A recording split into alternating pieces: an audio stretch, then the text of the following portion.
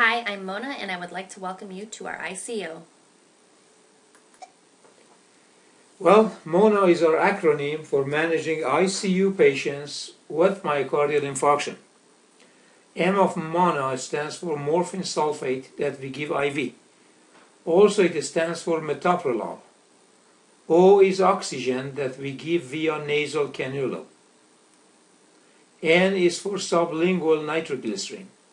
And A is for aspirin and also for atenolol, because you have the option of using it instead of metoprolol.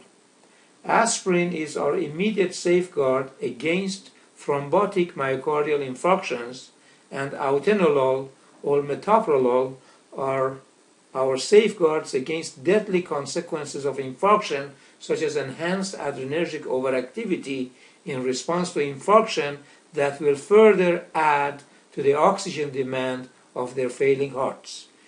If a patient is hypersensitive to aspirin, we may use dipyridamole instead. So all the incoming acute MI patients to the ICUs will get MONA, and they will get all the 5 letters of MONA.